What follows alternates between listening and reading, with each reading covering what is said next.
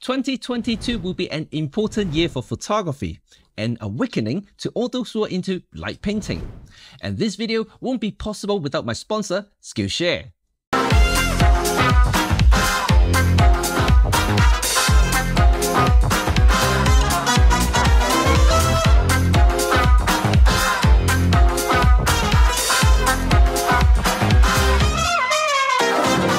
Not long ago, a big YouTube sensation made an important statement to the world of photography.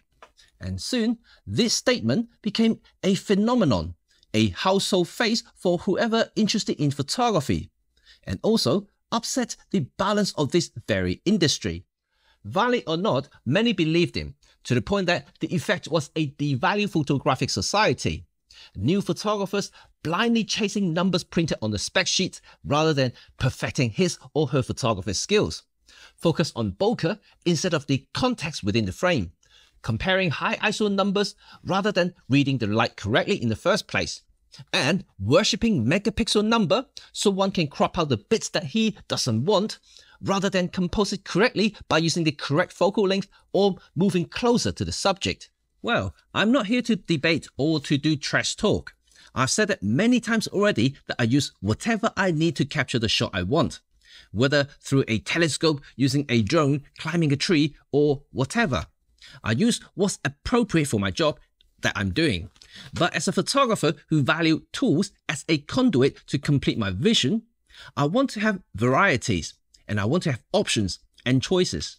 This is the reason I support the underdogs, the underrated options, only to raise awareness so the photographers, new or old, know that there are other usable and capable alternatives out there, and critically to satisfy different photographic needs. I may be an official OM system ambassador, but more importantly, I consider myself as an ambassador for photography. We all know that camera sales are plummeting every year, a shrinking market overall. At least to me, and each manufacturer is fighting not for profit, but for survival. I've talked about lengthening product cyclings, upgrading camera features and capabilities via firmwares, design and make better lenses, and critically, educate photographers. Will bring a more sustainable future to the industry. And this is evident when you study Apple. And what happens when hardware sales is stagnant? Many market gain is not by gaining new customers, but to steal from others. The market is saturated, full stop. So this is why Apple is focusing more on supporting services like Apple Music and TV Plus. And I think it's time for the photographic industry to start thinking about a similar route. But more importantly, this will create a more sustainable future for our planet too. Computer chip shortage is going to continue to hinder the number of sales. Global fuel and material costs are rising faster than a rocket. We've seen camera and lens prices going up this year, and this is only going to get worse in the near future. But should we worry about it? Well, of course, as a human being, a living member of this planet Earth, but as a photographer, no.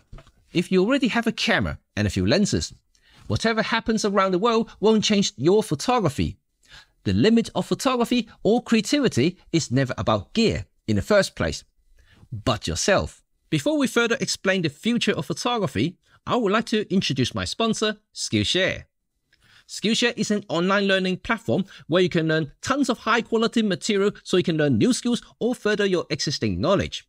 Even as a professional myself, I need to keep up with the latest trends and upgrade my skills for tomorrow's projects. I recently got a few new inspiration from my good friend Dan Rubin's travel photography class.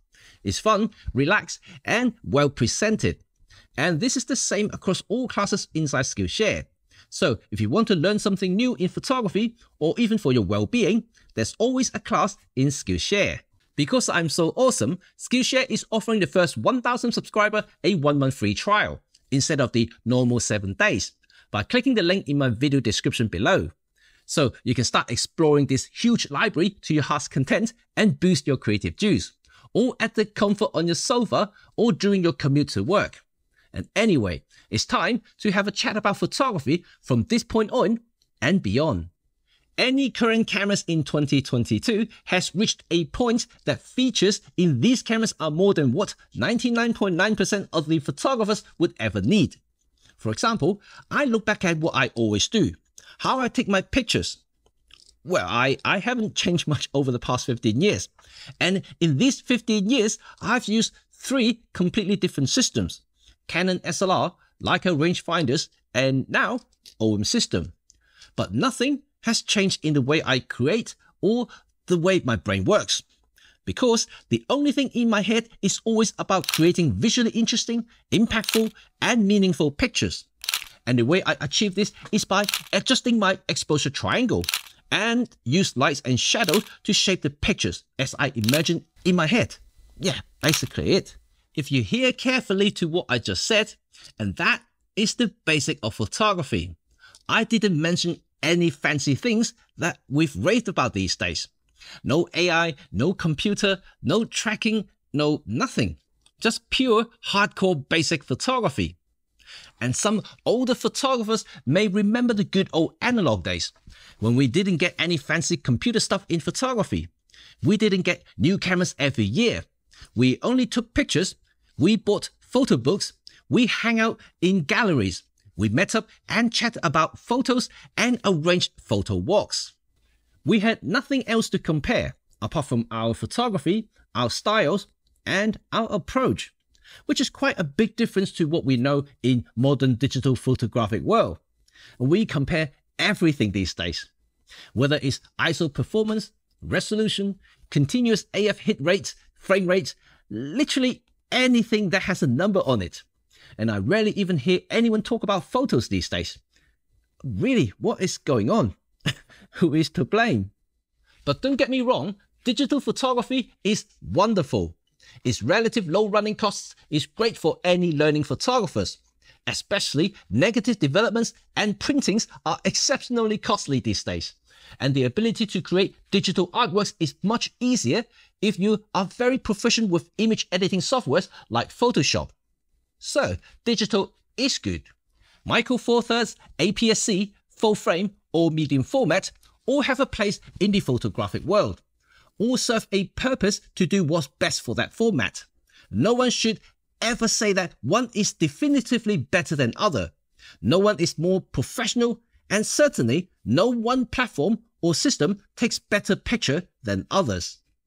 All these are misconceptions fueled by social marketing, which brainwashes new photographers to get them to buy rather than to learn. And perhaps I'm too old school, or maybe I'm just out of date, expired in this ever-changing and fast-paced digital photography world. But no matter how out I am, I'm still looking at pictures that people post online, and in the end, I only put a thumb or like in the photos that I really enjoy. I don't even care about what they shot with. A good photo is a good photo, whether it's shot on a £5 disposable camera, an iPhone, or a £30,000 camera. So this is my rant on today's photography world. And don't get me wrong, there are a lot of gentle souls, genuine photographers who really care about this craft than showing off their wallet. And I'm also not trying to convince one to use what I use, or saying Micro Four Thirds is the best. And like I said, I love photography, and whatever you use is totally your preference. And I hope you also respect my choices too. Now, I hope from this point we have a better photography community. And let's enjoy each other's company, because there are a lot more worrying stuff than the stars in the sky. And let's make this world one less thing to argue and turn whatever they are into smiles and positive energy. And that's it for now. Let me know what your thoughts about what I just said, and all have a good day. You know what to do now. Thumb if you like this video, and sub if you want to stay in touch with all things photography and filmmaking. Peace.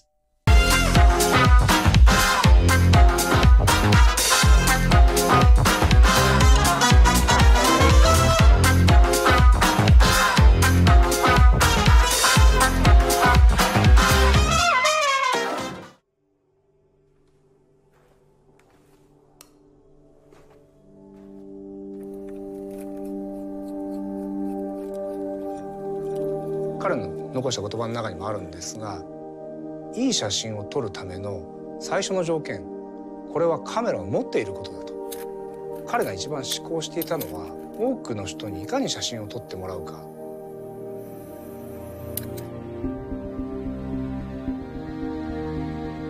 1960年代に前谷さんというオリンパスの技術者がいましてね。カメラが当時はまだ高級品なので、前谷さんをはじめとする開発の方々が多くの人に使ってもらうにはどうしたらいいかって考えた中で、カメラ自体をもっと安く作りたい。当時6000円で作れないかっていうふうにできたカメラです。そして当時高かったフィルム代、現像代を少しでも負担を減らしたい。そうしたらハーフサイズのカメラを作ろう。そうすると倍撮れるのですごく経済的です。35ミリカメラの24枚だと48枚撮れます。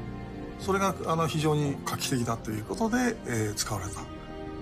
ペンが出た時にオリンパスを持って家族写真を撮ったりなんかする人が非常にいましたですね。主にプロを中心として使う機材が変わってきていた。なるべくいいものを作ろうと各社していて、どうしても大きくなってしまっている。その中で前谷はやっぱりプロが本当に求めるものってそういうことなのかっていうことに疑問を感じて、その中で生まれたのが OM1 だと考えています。結局彼がこれ集大成なんですね。やっぱりかなり命が吹き込まれたカメラではないかなっていうふうに僕は思います。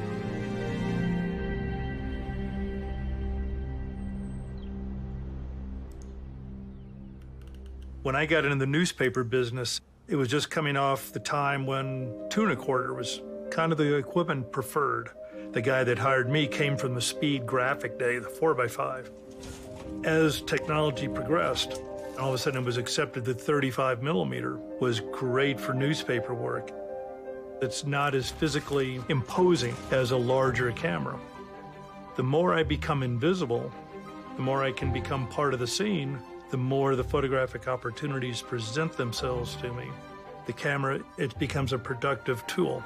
It's there for a purpose. Maitani realized that, and that drove the original design of the OM. When you put it in your hand, everything was where you wanted it to be.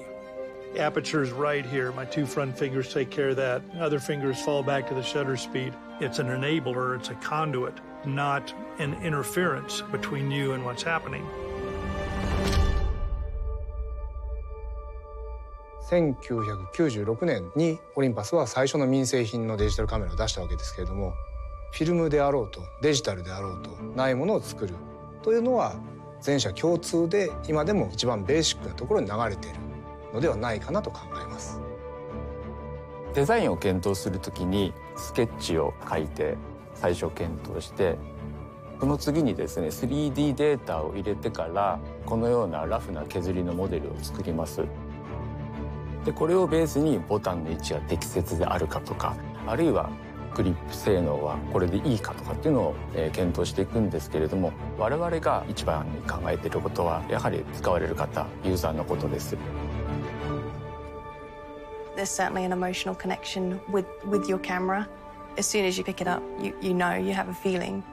It's the design, it's how it looks, and it's how it's going to support you in achieving the image that you want to capture. Size and portability and mobility in photography is a message that we've been talking about for decades. The philosophy of the Olympus cameras is being able to shoot everywhere. We had a photographer go to Antarctica, and obviously you've got crazy low temperatures there. We created technology that enables them to do that. If you were that customer, what would the end solution be that you would want? It's important to always be thinking about what do people need, what are they going to need, what's the future going to be, and to aspire to deliver that.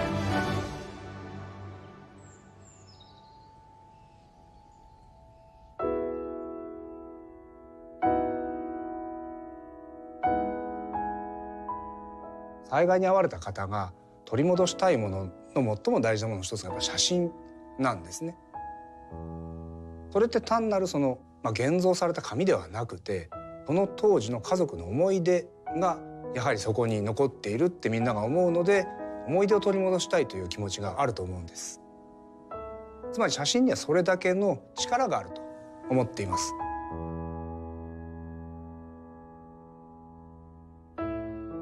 I've got a photograph of our son. I think he was a year old. It's got the catch light in his eyes. Wonderful moment of him getting ready to tap the glass. It's not a great photograph, but it's a great moment. Wow, look at that. I remember that. Oh, look at this. You know, raising your kids, the pains and the struggle and the exhaustion and the joys and all these things that occur. What a wonderful confirmation it is of you as a human. This is who we are and who we were. 今でもそのものを作るにあたってはお客様の声というのをすごく大事にしています。マイタリが残した言葉の一つに、我々はカメラを開発提供しているんではなくて、カメラを通じて人々が幸せになることを提供しているんだっていう言葉があります。ないから作る、その精神というのを日々実現しようと。これこそが社会に対するオリンパスの役割だと思っています。